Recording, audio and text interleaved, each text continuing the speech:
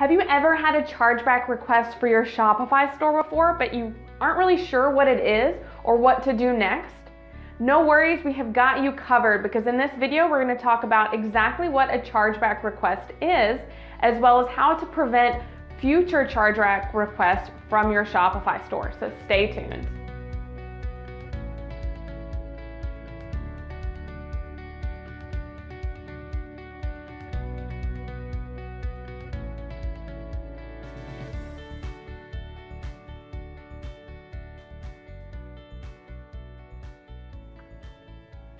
Hi, I'm Elle McCann, owner of Curious Themes Web Development Studio in Nashville, Tennessee, and we have been Shopify experts for over 5 years now.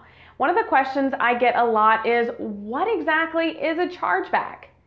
So a chargeback is any time a bank reports to Shopify and is trying to receive money back on a fraudulent charge.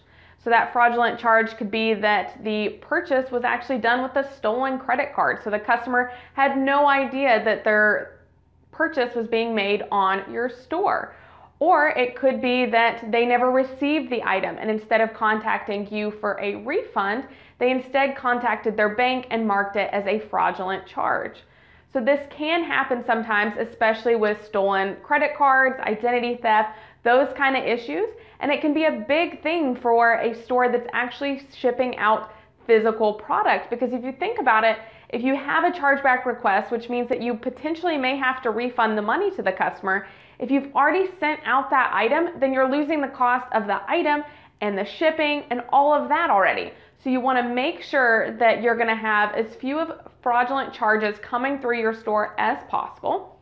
So let's go ahead and we're going to hop into my computer now. I'm going to show you exactly how to deal with the chargeback request in your Shopify store backend once it comes in, as well as ways to prevent more chargeback requests from happening.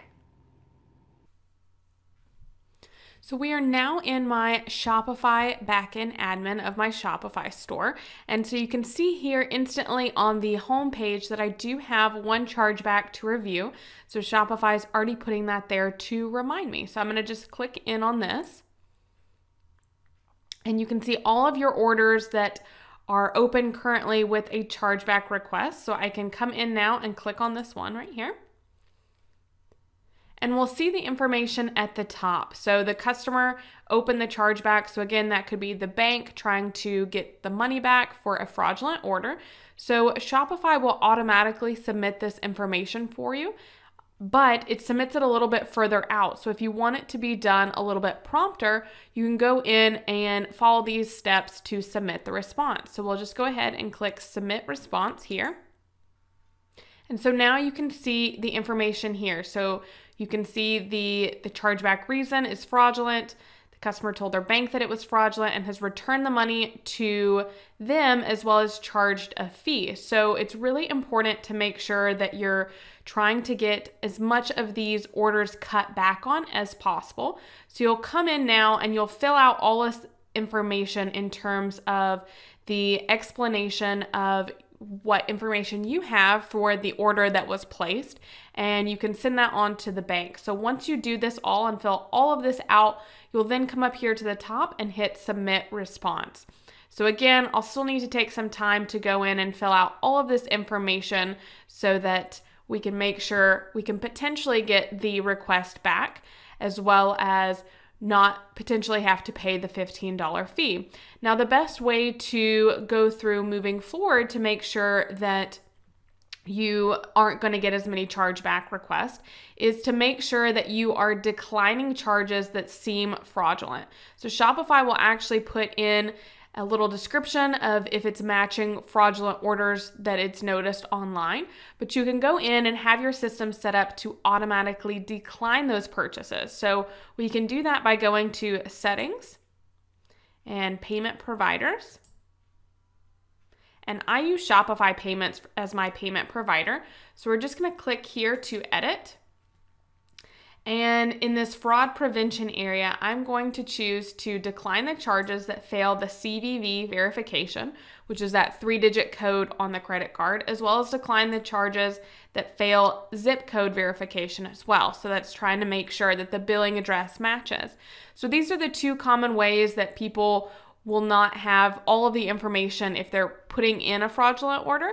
So you can potentially go in and just completely decline that order without even, accepting the money, it coming back as fraudulent, and you having to go through this ordeal. So I definitely recommend turning this on, and then I'm just gonna hit save.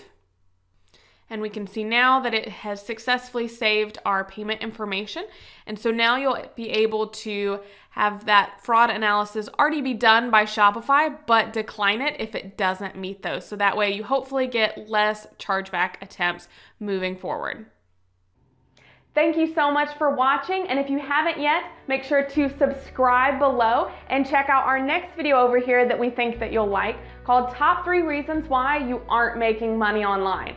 Some of it's a little bit hard to hear. However, once you make these changes, you can start seeing sales and traffic to your Shopify store. So check it out.